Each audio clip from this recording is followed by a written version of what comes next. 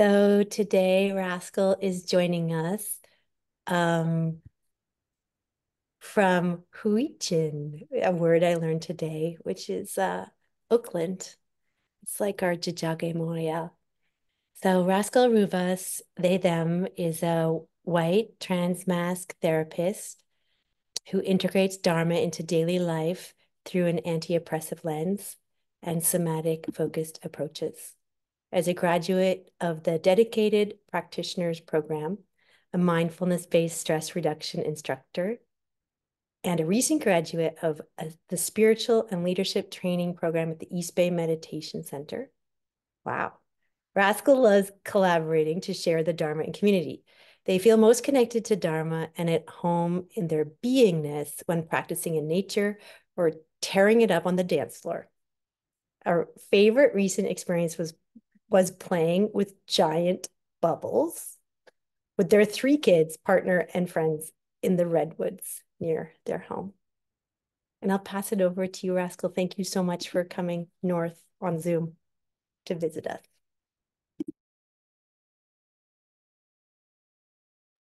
Oh, you're on the mute. There you go. Hi, everyone. It's good to see those of you whose faces I can see and to know that the rest of you are present in your own ways. Yeah, so that I've already been introduced, so I'm not going to do that piece. But I want to talk today about a theme. We don't have to sit to practice. So what I'll do is just have us settle for a moment and kind of gather our minds and hearts and energy here toward presence. And then I would like to talk a little bit about how that topic arose briefly, give some cultural context to sitting meditation practice as it's expressed most frequently here in the West, and then talk a little bit about reasons for exploring a wider variety of options for practice, and then explore some specifics, and then we'll practice with those specifics. So it's a lot, but I think it'll be fun. So why don't you just sort out, you can stay on screen or be off screen, whatever is comfortable for you. Or just take a moment and just tune into whatever you can know in the body. And if the body would like to move a little bit, allow the body to move a little bit. If the body wants to lie down, I don't know, maybe you're driving on the road and listening. And so whatever's happening, allow for whatever's needed and possible. And see if you can allow a couple of deeper breaths. Maybe just take a moment and feel into the way the body is supported by the earth. See if you can actually get a felt sense of the way that gravity is holding you close, tugging just slightly.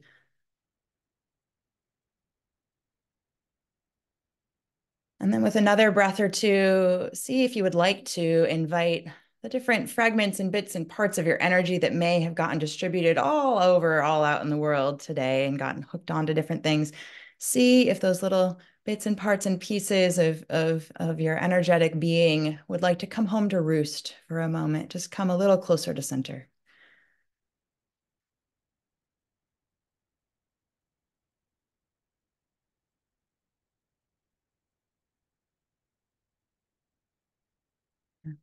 And then just check out your own frame of mind. No right, no wrong.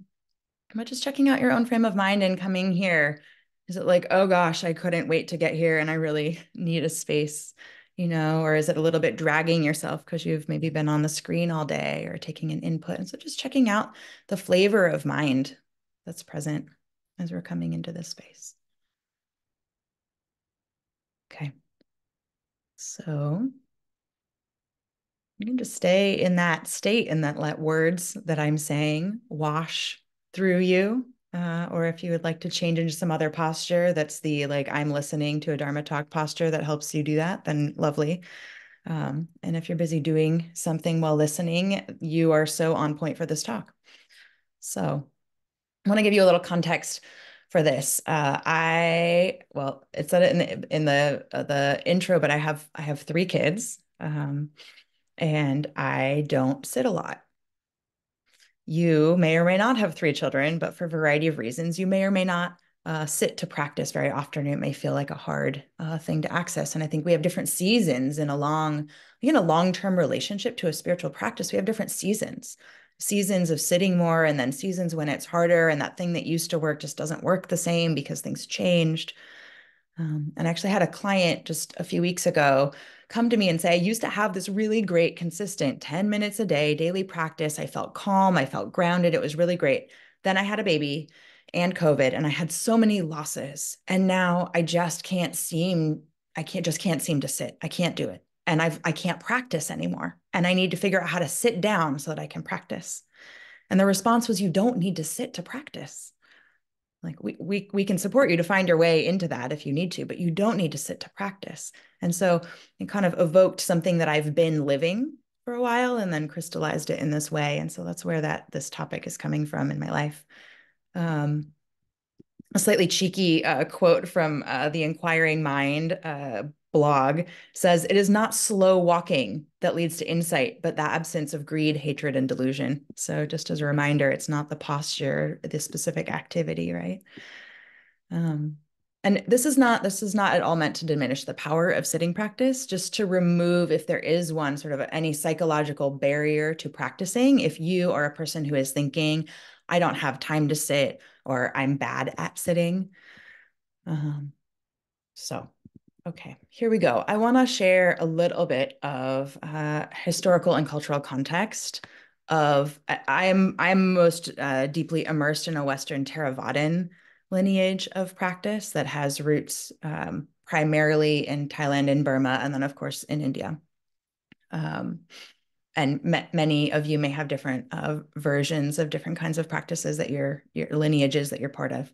But I'll speak to mine because I know it the best. So when I was ordained in a monastic community in Thailand, like people rolled in with their families and a lot of food. And they would eat in a very ritualized manner, sort of once a day, and then you could eat. If you weren't a monastic, you could eat at other times of the day. But they rolled in like kids. The kids would like play in the dirt and run around with sticks, and they would help, right? We'd be like cleaning, and sometimes they taught English classes, and sometimes there's chanting, there was sweeping, and sometimes there was some sitting, but it was not the majority of the time. That wasn't held as really the crux of it. There was something about the relational, like the beautiful chaos of the relationality of that space and the deep sila, like the ethical container that space held for everyone, that helped support a really awake, alive interpersonal practice. So I want to name that as like a really important center of the cultural and historical context of practice. And furthermore, it was also it is considered just equally part of practice to tend an altar, right? And to make offerings, right, to someone who's alive or to someone who's passed, to ancestors. That all of this is part of practice, is considered part of practice, not separate. And not all, but many Western Theravadan translations of this practice have become much more intensely individual and less intergenerational, and more about sitting and walking quietly alone or together, right? And it's gotten focused in that particular way. And we can see how white supremacy is coming right into that with the idealization of the individual, and a lack of understanding about the wisdom and depth of insight that comes from interrelating. I'm doing this a lot with my hands, connection. Okay, so this is a cultural context, is that some of these pieces are missing in the translation, the cultural translation that we then, when we're practicing in institutions and lineages that have a Western translation, we're missing that piece in many ways. Okay, now that I've said that, I want to talk to you about reasons to not only sit, right? Or to not sit when you practice. I think I'd like to read you a short passage from Radical Dharma. Have any of you seen or heard about this book? It's by Angel Kyodo Williams. He's a Black Buddhist social justice activist person. Okay. So I want to read you a little passage. The title of this is Every Body Home. Um, it says, even with meditation. So it's, let me see. Predatory capitalist greed has deeply ingrained a self-worth confusion in our psyche. We associate our value as human beings with our financial worth or other forms of tangible worth. Our relationships are governed by the shadow game of acquisition. We can never have enough. The result is a devastating disconnect to a felt sense of our own experience, a devastating disconnect to the felt sense of our own experience. And so then, even with meditation, we can remain mesmerized by the elusive possibility of one day becoming the elite. So we may contort our bodies or fling our values into suspension to try to achieve something, right? We constantly are then demanding something of the practice. And so Angel says, I include embodiment practice to invite people back home to their felt experience, to disrupt the disconnection between head and heart, aligned thought, emotion, and action that a consumer society fosters. I believe anyone engaged in the practice of liberation must actively discover it in their being. And having a body-based or somatic practice is a direct way to reclaim connection to our psychophysical connection to ourselves and to the world. So that's from a really powerful practitioner. Um, so that's a reason. Another reason is that there's so much adulting to do. Has anyone noticed that there is a lot of adulting to do? Anybody? Yeah, I see a thumbs up there. I see you, Lane. Yeah. If we consider adulting to be time that we can't practice, quote unquote, right? Then we're going to get boxed out of our capacity to practice. Like, how much time, how much of our life are we surrendering to saying, okay, well, I guess I just won't be here for that, right? I guess I'll just miss it. Adulting doesn't count. It's just this like terrible obligation, which maybe it is a terrible obligation, but one can still practice with it. And so, by really expanding our sense of what it means to practice and when and where is an appropriate container to practice, it can transform our sense of spaciousness around there being a possibility of a container that we can actually access in the midst of the society we're living in. Okay. Ooh, reason maybe 3. Yep. Trauma.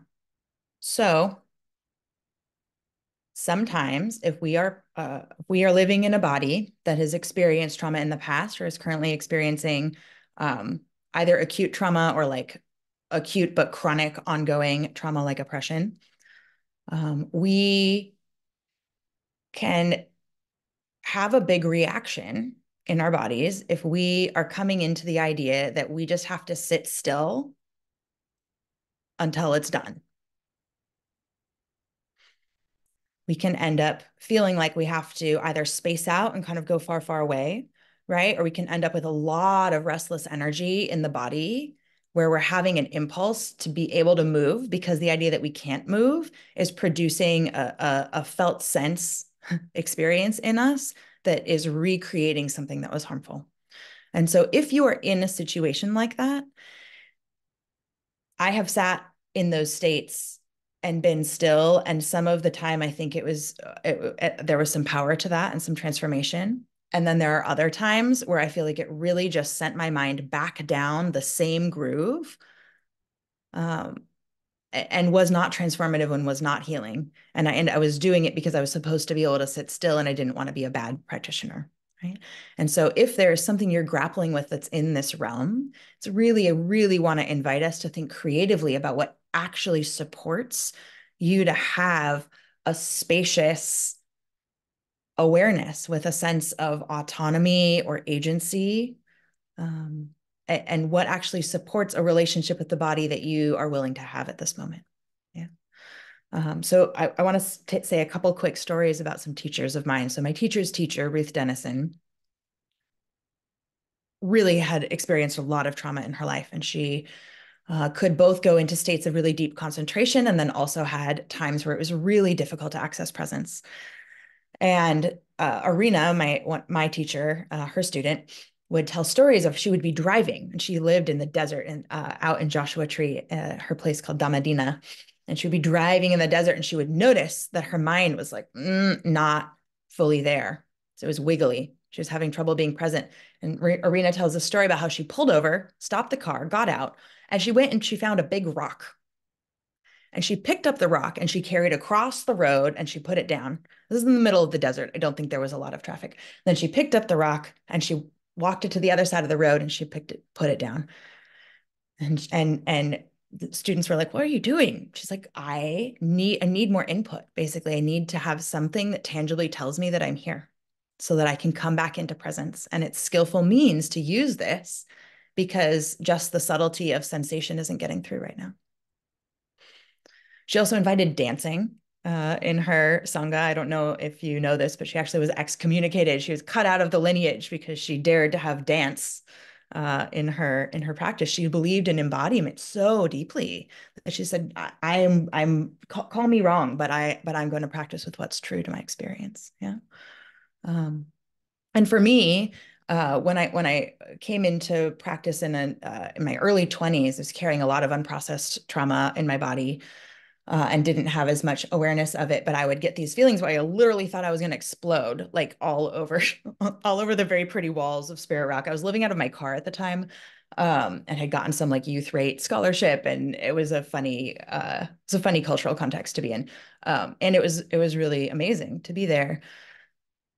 And some of that I was able to work with by sitting and understanding that I had the capacity to stay with it. It was profound in certain ways. And it was actually very important that I ended up practicing training in martial arts for a period of time, and that became actually the most juicy and profound grounds for awareness practice for me for that time, because it was evoking in my body a lot of the felt sense memory, of what would come up when I was sitting and having to be still, but I could move with it, right? I could act, I could stay aware, I could take action toward, I could act in ways that allowed my body to release some of what was within it, and to feel strong, or to sort of like track, because I got pinned too. I was doing jujitsu grappling at the time. And that became a really incredible grounds for practice and was profoundly transformative. And I don't know that I would have been able to continue with a sitting based practice if I hadn't been able to access some other form of physicality with a container of awareness. Yeah. So maybe this is resonating for some of you. Um, okay. Another reason, not all, but many or some of us in this era sit a lot for work. There are many people there are many people who still use their bodies all day long for work. And then there's a substrata of people at this point that are on the computer or in meetings. We're sitting in order to work.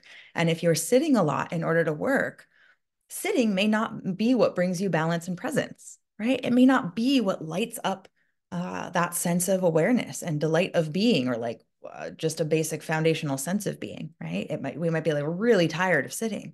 So if you're really tired of sitting, don't sit. Let's do something else. We can practice anywhere. So we find a different container. Um, okay, one more, and then we'll talk a little bit about how, and then we'll do some practice. So another one is integration. Integration. Because if we're holding a spiritual practice as something, even in our psychological, in our mind, if we're holding our spiritual practice as something that happens when we're away from other people, not talking to people and not doing anything, it can essentially seep in there, right? That is what spirituality is about, or that the insights are only relevant to that. Whereas if we are practicing and honor to sitting practice, so we might be sitting some of the time, but if we're also walking and doing dishes and doing childcare and dancing or protesting, and we're bringing deep awareness into those practices, then the implicit communication that we are giving to ourselves and to those who know us, right, is that spiritual practice is for absolutely every moment, and it is deeply about relationship and the world and action. Yeah. And it doesn't imply that sort of false duality of those things. Deepama is an amazing practitioner, amazing enlightened householder woman in India. And she was a teacher for many folks who started some of the Western Theravadan tradition over here. Um, but she used to ask her students, she would ask, how much are you sitting? How's your sitting going? And then she would ask, and how awake are you in your life? And how awake are you in your life? What a beautiful question, right? How awake are we in our lives? And she would remind students, awareness, mindfulness isn't something that we're striving for. It's always there. It's happening all the time. We don't have to work that. It's not something to effort toward, right?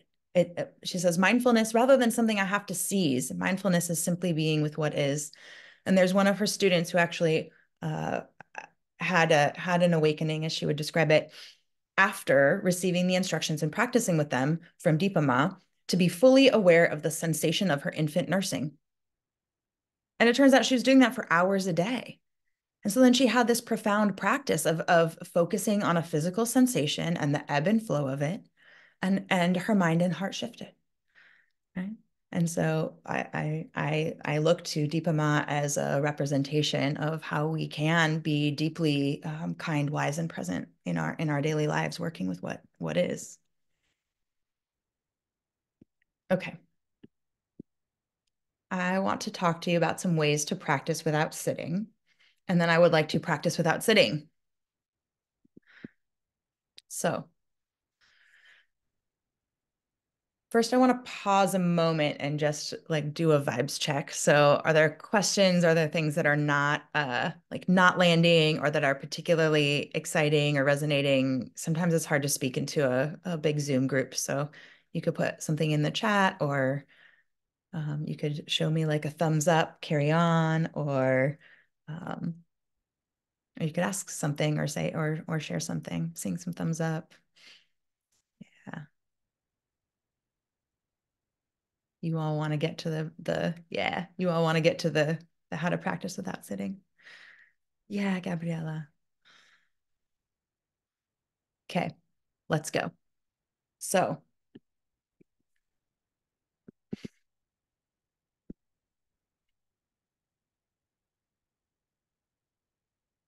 how to practice without sitting. I already mentioned adulting. So pretty much any time you're doing a thing that counts as adulting, that's the time you can practice.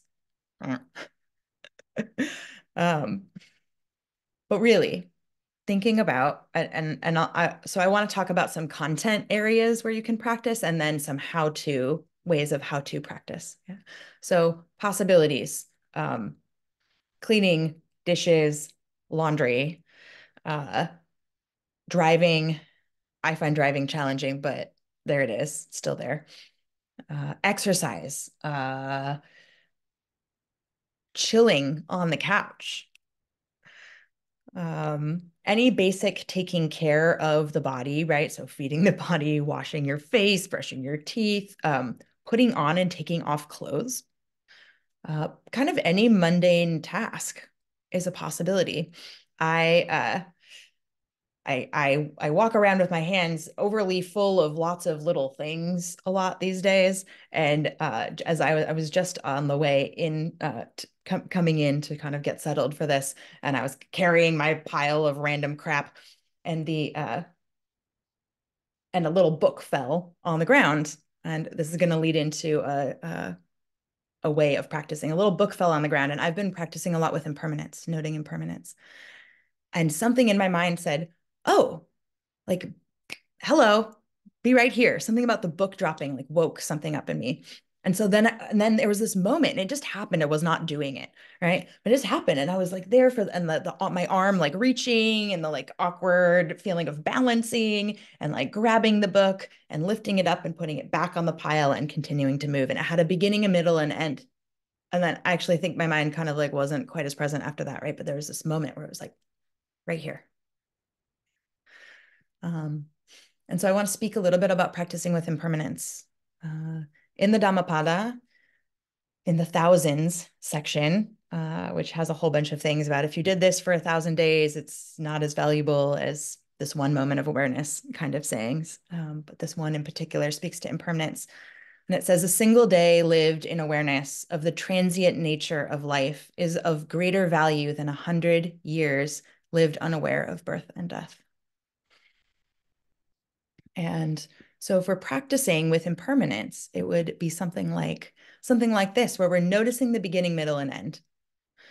So if I'm practicing with dishes, then I'm lifting the dish and I'm noticing the lifting, right? It's the beginning of washing that dish.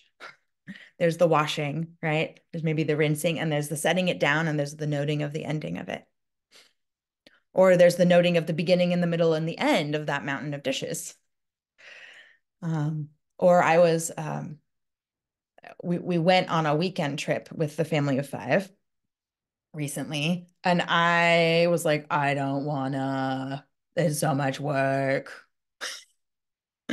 I have to pack the car and we're going to do stuff. And I have to unpack the car and do the laundry. And oh God, I was feeling really like heavy about it, which is fine.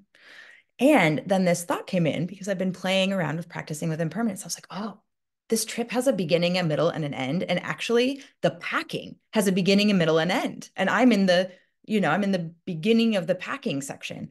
And there was something about it that just like released the enormity of it.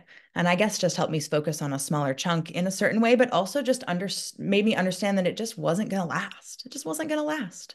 And then I had this actually kind of very interesting time where I was lifting, moving, and placing, which is the instruction practice for walking meditation with your feet. Lifting, moving, placing, stepping, lifting, moving, placing, stepping. But I was lifting, moving, and placing a bajillion articles of stuff, family objects into the van. And so then I was lifting, moving, placing. And it was kind of interesting.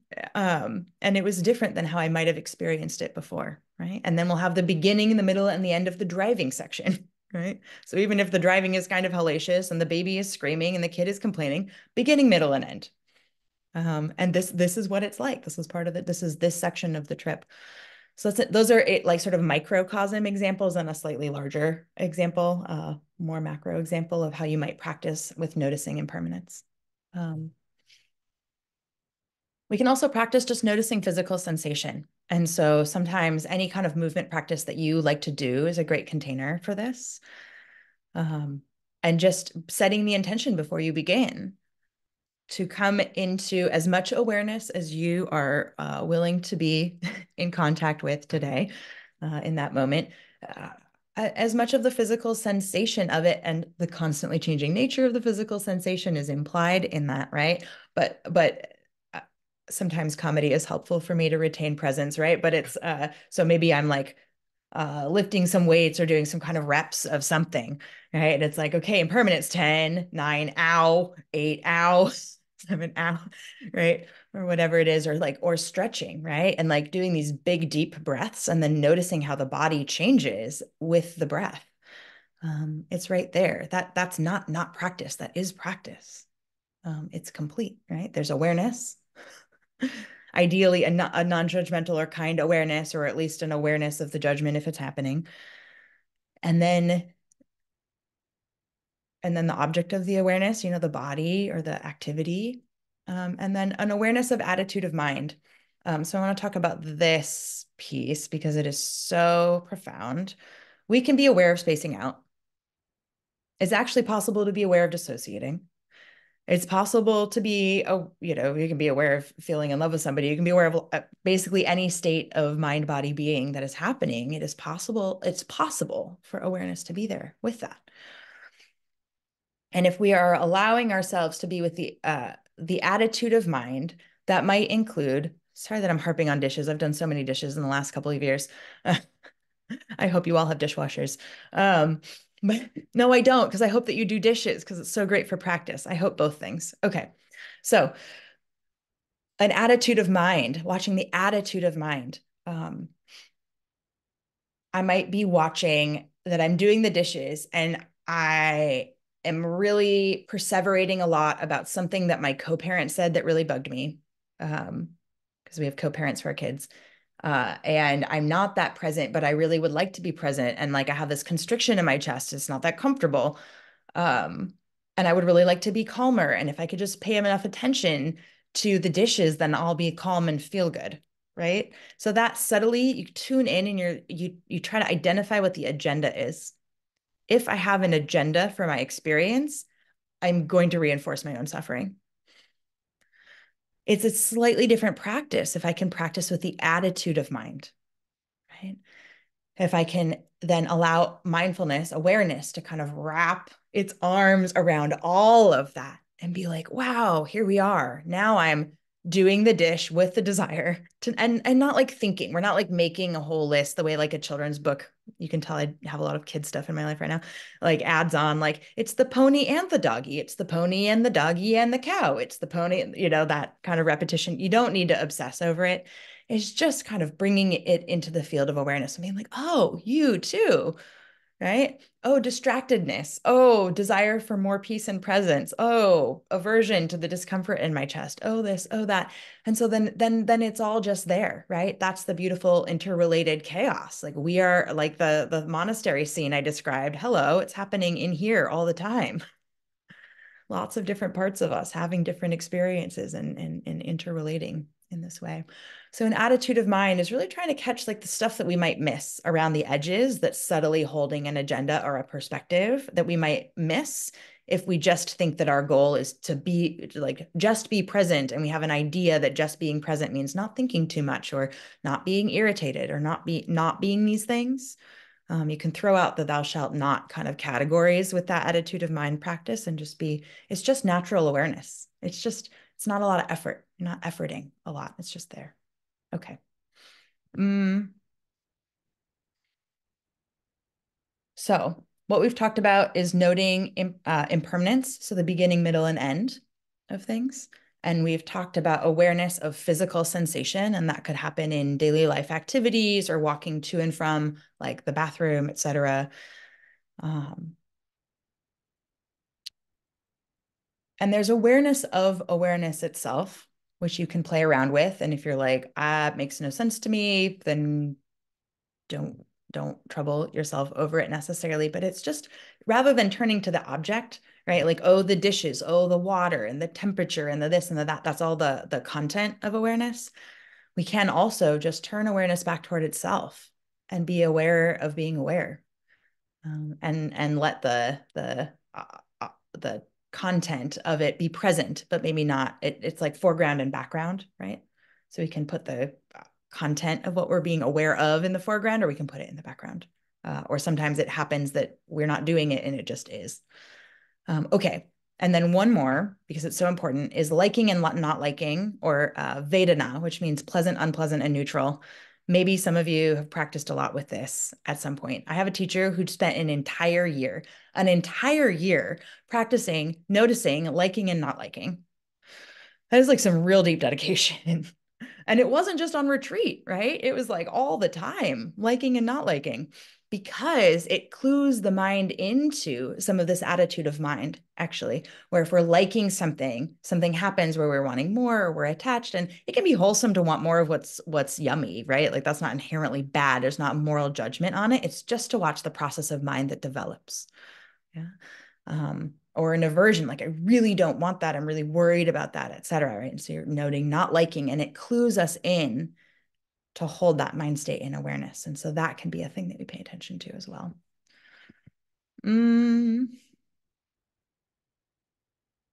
Okay, I'm going to read you one quote by Sayadaw U Tejaniya, who's a Burmese practitioner.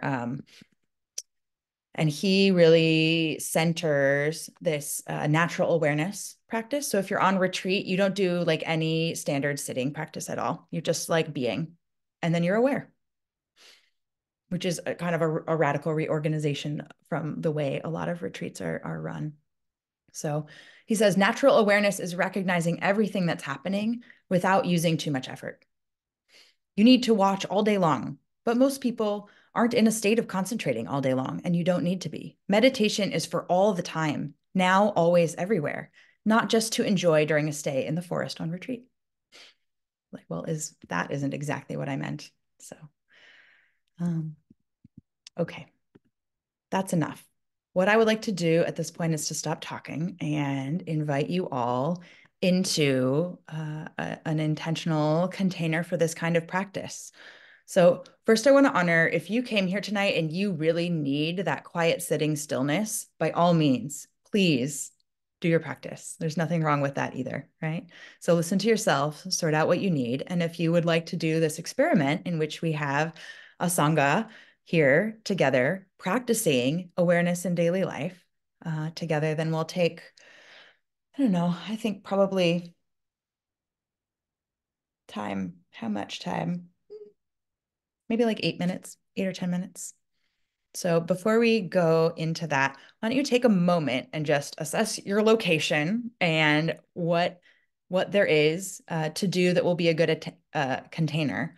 I want to give a caveat. If you go and like organize the papers on your desk, it's going to be really hard to retain mindfulness without a lot more practice stability. So you might want to choose something a little more physical, but you do what you like, and we'll experiment. So maybe just get a sense like, oh, I think I want to, maybe you want to move your body. So maybe you want to stretch, or maybe you want to lift something or move something around. Maybe there's a household task that needs to be done. Maybe you just want to lay there, or maybe you want to listen to music with awareness. So just sort of sort out what's calling to you, and see if there's something you do a lot of in daily life that you would be willing to give a try to right now. So see if you can get a sense of that. And if you're already out in the world, because some of you are listening and doing something else, then whatever you're doing is perfect. You don't need to change it.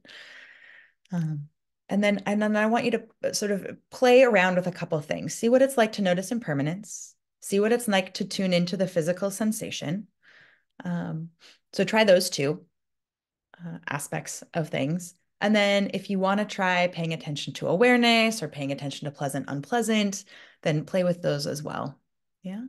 So that's the container, and we'll all be practicing right here together, and I'll say something to bring us back, and then we'll have a little bit of time to talk about what we've noticed. Yeah. So you can be on camera or off camera as it feels supportive for you in that practice. Okay. Ding. We're beginning.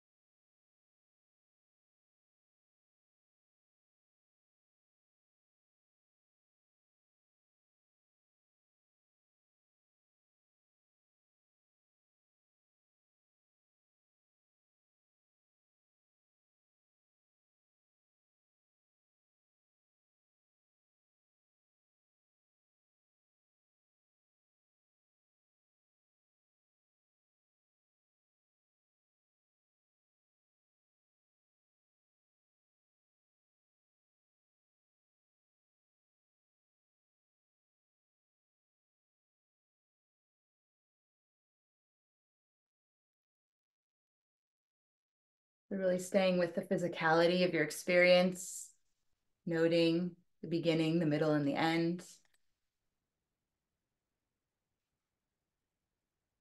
Paying attention to whatever is interesting to you about what's happening, whatever it takes to sustain curiosity. Not trying to make anything in particular happen, just trying to stay with what is.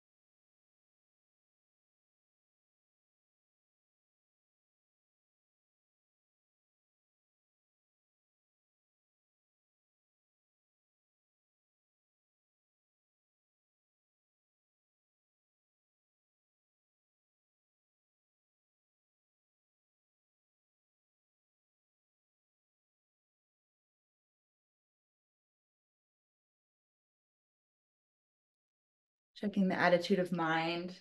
If there's any way that the mind thinks that you are or are not achieving the intended agenda, and seeing if you can include that in your field of awareness too.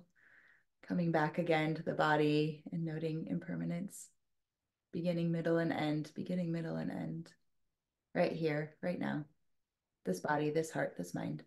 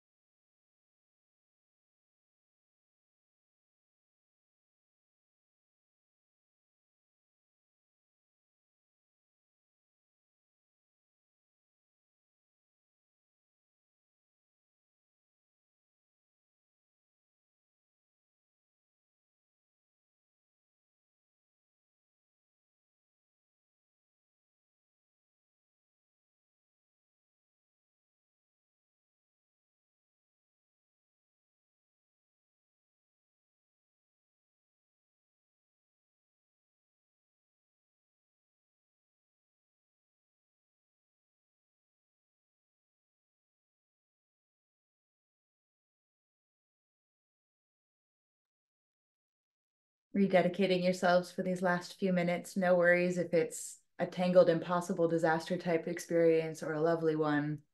We're just experimenting. So just continuing to explore what's happening. Let's be curious. Let's go, what's up here?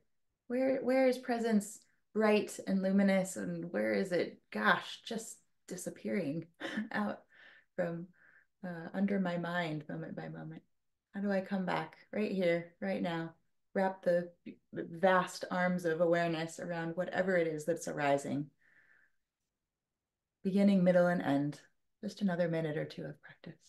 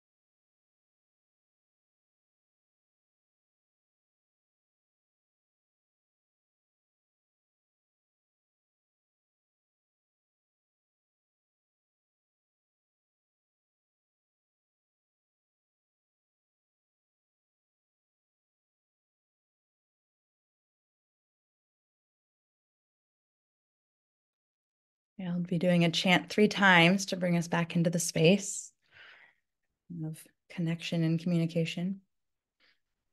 All things are impermanent. They arise and they pass away. To be in harmony with this truth brings great happiness. All things are impermanent. They arise and they pass away. To be in harmony with this truth brings great happiness. And one time in Pali, Anicca vata sanghara upadavaya damino upagitua nirujanti desang upasamo sukho. Little impermanence song in appreciation for your efforts. So now is the time for interacting with each other, if you so choose, and me. So I'm curious what you noticed, if anything. And so maybe I'll start with a few humble noticings, so that it doesn't seem too intimidating. But I wasn't quite sure what I was going to do, and then I ended up playing with my child's magnetiles because I play with magnetiles a lot, and because there's so much going on with the toddler, I was like, oh, let me like practice actual physical awareness of this aspect of it. And so things that I noticed, the temperature of the magnetiles, they were cool, like they were cold, and I hadn't really noticed that before. Um, and that when I got caught up in sort of the imagining of what to build, that was harder to hold awareness around. And then it would kind of come back when I grabbed a tile or I could feel the weight. And then the magnetiles, right, they're magnets. And so I could feel the as they stuck together. It's very satisfying. So those are a few of the physicality kind of elements that I was noticing. But then when I got kind of into the envisioning, it just took a different quality of awareness to stay present. And I was like, whoops, totally lost it. Well, here's the weight of this magnetile. And here we are again. So, and then at some point it just felt complete. And so I stopped. That's my story. Would anyone else like to share a very